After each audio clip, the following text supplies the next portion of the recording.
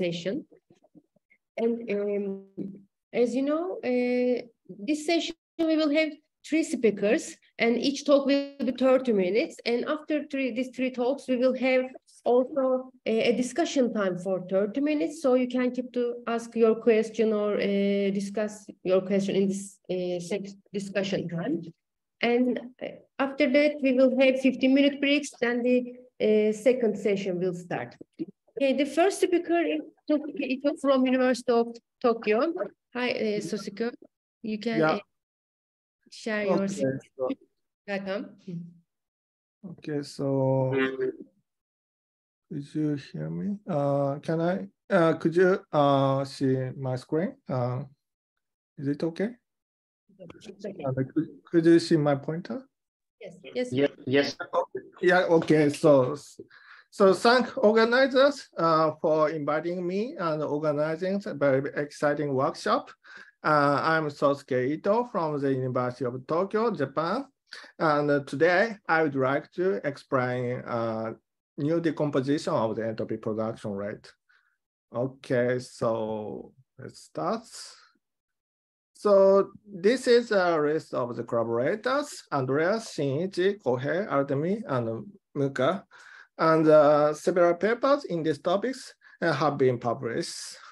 Okay, so at first, I would like to introduce conventional decomposition of the entropy production rate. This is well known as the Hata-no-Sasa decomposition or adiabatic non-adiabatic decomposition. So entropy production rate is decomposed into the two non-negative parts: excess entropy production rate and housekeeping entropy production rate. And in a non-equivalent steady state, excess entropy production rate is 0, and housekeeping entropy production rate is given by the entropy production rate in a steady state. And this quantity is characterized by the cycle flow in a Schneckebach network theory. So this is an example of the Hata-no-Sasa decomposition for the Fokker-Planck equations. We consider the non-equivalent steady states, and excess entropy production rate and the housekeeping entropy production rate are defined by using the steady state probability distributions. So yeah, it could be okay for the Fokker-Planck equations because we can assume the existence of the unique and asymptotically stable non-equivalent steady state. But it could be a problem in chemical thermodynamics. Dynamics is given by the nonlinear rate equation in chemical thermodynamics because we have multiple non-equivalent steady states, and these non-equivalent steady states can be unstable.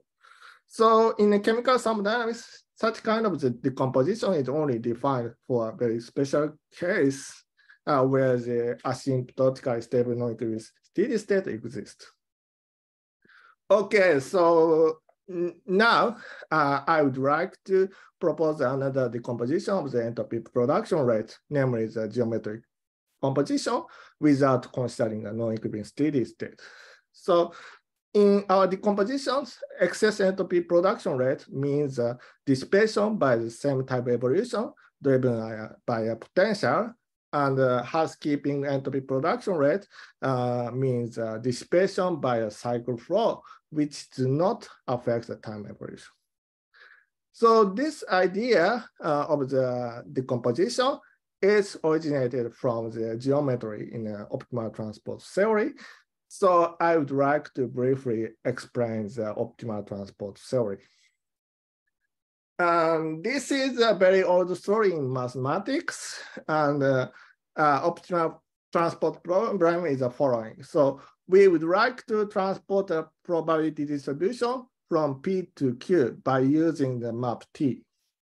And the transport cost for each point depends on the distance between X and Y, for example. And what is the map T to minimize the cost? If we consider this optimization problem, we can defines distance in a probability space. That is a Wasserstein distance. So this is a solution of the optimization problem.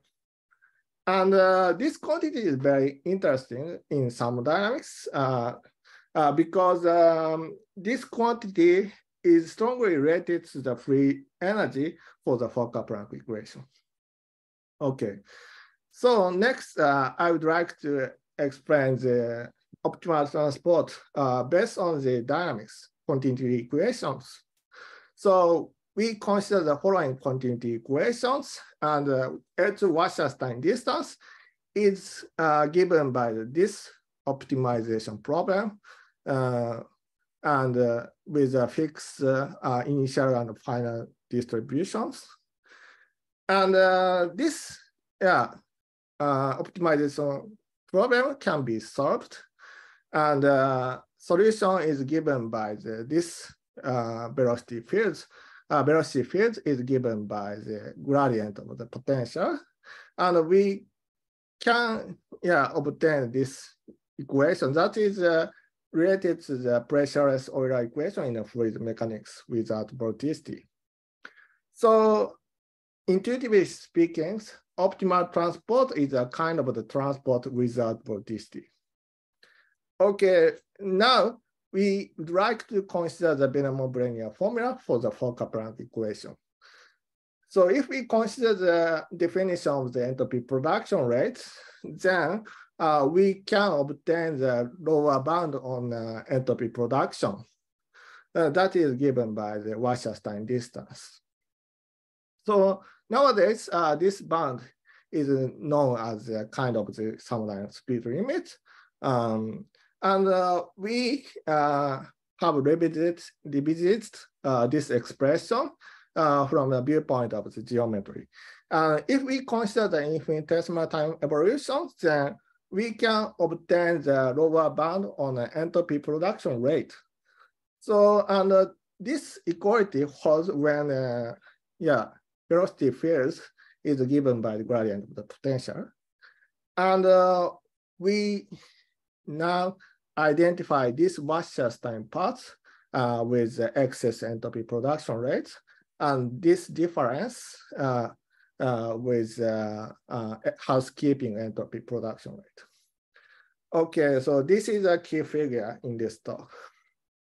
So we now consider the Fokker-Planck dynamics, and the dynamics is driven by the non-conservative force, so that it is not optimal. But now we consider the optimal transport driven by the gradient of the potential, and which gives the same time evolution. And we consider the difference. And the difference is given by the cycle flow, because by using two inequality, we can obtain this equality equation. So then, we can consider the dissipation for optimal transport and dissipation for this vortices cycle flows. Okay, and this decomposition is strongly related to the geometry. So if we introduce an inner product, then this decomposition is a kind of the Pythagorean theorem for this right triangle. And this equation holds because of this orthogonality.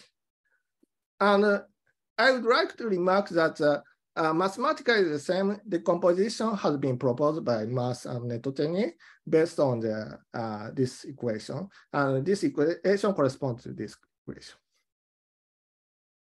And this orthogonality is originated from the orthogonality of the two spaces, kernel of the minus divergence and the image of the gradient.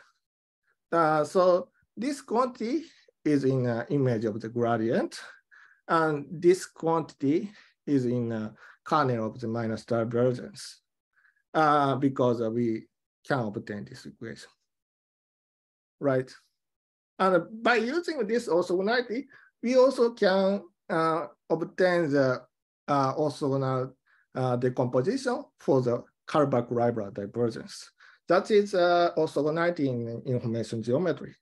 So now we consider the path probability distribution for the modified dynamics. The meaning of the modified dynamics is given by the velocity field, nu prime. And if we consider the Kullback-Leibler divergence for two path probabilities, and then this orthogonality provides this equation. This is a kind of the generalization of the Pythagorean theorem in information geometry, and this equation gives the same decomposition of the entropy production rate. Okay, this is the story for the Fokker-Planck equation. Next, I would like to consider the generalization for the rate equations in chemical thermodynamics.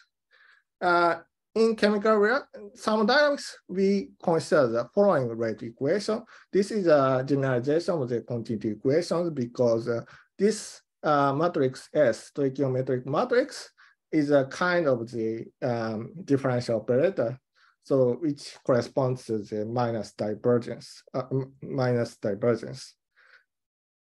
And I would like to remark that, this rate equation is a kind of the generalization of the master equation because, if we consider the incidence matrix as a stoichiometric matrix, then mathematically we can obtain the master equation. Okay, anyway. So now we consider the entropy production rate in the chemical thermodynamics, defined as this. And now we consider the orthogonality of the two spaces, kernel of S and the image of the S transpose. And in this, S corresponds to the minus divergence, and S transpose corresponds to the gradient. And now we consider two generalization of the geometric decomposition for the rate equations. First, we consider the geometry of the inner product. And next, I would like to consider the geometry of the Kullback-Leibler divergence. Okay, this is the first geometry. So now we consider the inner product given by the Onsager matrix. And the entropy production rate is given by the square of the norm F. And we consider the optimal transport for the rate equations. That means that this J star gives same time evolution, and J star is given by the kind of the gradient of the potential, right? If we consider this optimal transport, based on this orthogonality, we can obtain the geometric decomposition, right? Because this orthogonality corresponds to this orthogonality, so then we can obtain this Pythagorean theorem. And we, define the excess entropy production rate and the housekeeping entropy production rate for the rate equation. I think that this definition of the entropy production rate, excess entropy production rate, is good compared to the Hatano-Sasa's excess entropy production rate. For example, if we consider the Brasseretter, we only have one unstable non-equilibrium steady state. So if we consider the Hatano-Sasa excess entropy production rate, this quantity can be negative. But if we consider our geometric decomposition and if we consider the excess entropy production in our way, then this quantity cannot be negative. And this excess entropy production rate reflects the behavior of the dynamics. Okay, finally, I would like to explain the another decomposition, information geometric decomposition. So yeah, if we consider the chemical rate equation, we cannot define the path probability distributions, but now we consider the unidirectional flow and consider the generalized Kullback-Leibler divergence in this way. So then we can prove that entropy production rate is given by the generalized Kullback-Leibler divergence for one-way flux, one-way flow. And so then we can also consider the optimal transport problem for this Kullback-Leibler divergence. Now this is we consider this rate equation, and we define the stoichiometric matrix for the one-way or unidirectional flow. And then we now consider the this flow J, which is given by the a kind of the gradient of the potential, right? So if we consider the these orthogonalities, orthogonality of the two spaces, kernel of the S tilde and the image of the S tilde transpose, then we can obtain this generalization of the Pythagorean theorem. So then, yeah, the entropy production rate is decomposed into two non-negative parts, and this quantity can be a housekeeping entropy production rate, and this quantity can be a excess entropy production rate. And I would like to remark that, yeah, the two generalization of the excess and housekeeping entropy production rate are not equivalent, but numerically we can see that there is some inequality between them, and the information geometric excess entropy production rate is always less than the Onsaga projective excess entropy production rate, but it's just a numerical evidence, so we cannot prove it. Okay, so finally, I would like to say the application of the geometric decomposition to the study of TURs. Yeah, we believe that such kind of the decomposition might be useful to study lower bound on the entropy production rate. So example, for the Fokker-Planck equations, this excess entropy production rate gives a good upper bound on the speed of the observable. And if we consider the rate equations, we also can obtain the good tighter upper bound on this speed. And we also can show that if we consider the information geometric entropy production rates, excess entropy production rate, which provides a TUR for highly irreversible process, that is inequality. This is a TUR for the highly irreversible process. Okay, that's all. So in my talk, we proposed a geometric decomposition of the entropy production rate. And in our decomposition, the excess entropy production rate means dissipation by the same time evolution driven by a potential, and the housekeeping entropy production rate means dissipation by a cycle flow, which does not affect the time evolution. And we generalize the geometric decomposition for a nonlinear rate equation where unique and stable non-equilibrium set does not exist generally. And geometric decomposition may be useful at least to derive the TURs. Thank you. Thank you, Sosuke, for this nice talk. And there are labs also. So are there any questions? I think I saw some question in chat. Yeah. Maybe we start from chat. There's a can you see the question in chat? But now I do not know the deepest entropy ascent formalism. But our decomposition is based on the sorry.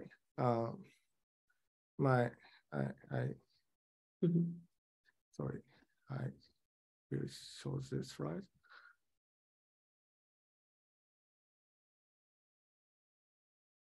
Okay, could you, sorry. Can I, could you see my? Yes, we see your presentation. Yeah, so yeah, my decomposition is based on the minimization of the entropy production rate. So then, yeah, we can obtain a kind of the variational formula. And in this, we obtain this triangle, right triangle. So then we can obtain a kind of the variational formula for excess and housekeeping entropy production rate. So we can obtain the excess and housekeeping entropy production rate by using the projection theorem in geometry. So is it okay for you? So is it? Yeah, Rohit, yeah.